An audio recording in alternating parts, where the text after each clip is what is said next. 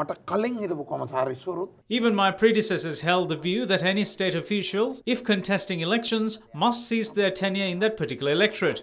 No state officials can unduly influence voters. If they can influence voters through their job, they have an unlawful advantage and the election will no longer be free and fair.